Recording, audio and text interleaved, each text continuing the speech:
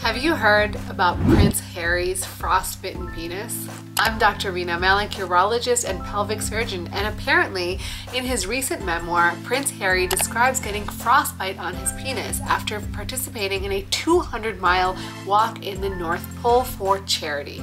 So typically when someone gets frostbite, they feel a lot of numbness and tingling in the area, and it can become quite painful. In fact, there are a few organs that we kind of talk about that are at risk for injury when you lose blood flow to those areas, and that is penis, fingers, toes, and nose. If you are in the unfortunate situation of getting frostbite, there are a few things you should know. One is you don't want to rub the area to try to keep it warm. You want to put it in a warm place. So if it's like your fingers, you can put it under your armpit and just hold it there. You want to get out of the area that's freezing. You want to make sure that's not going to refreeze again. And of course, always seek medical attention as soon as possible.